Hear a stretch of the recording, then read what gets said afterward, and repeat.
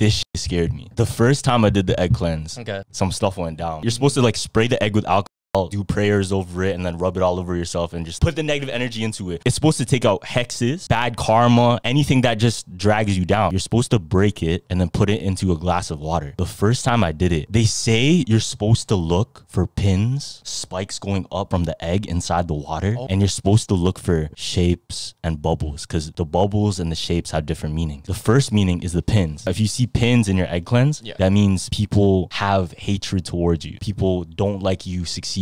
They don't like you doing things. The bubbles, that's the evil eye. So that's like the jealousy, people looking at you funny. They don't want you to succeed. And the third one, when I did my last egg cleanse, like last year, I saw like a skull in it. Supposedly, you see the face of whoever's like putting a hex on you. That's so crazy. That's so crazy. But the first time I did it, I didn't see a bubble. So I did it. I felt better. After I was done the egg cleanse, something kind of told me like,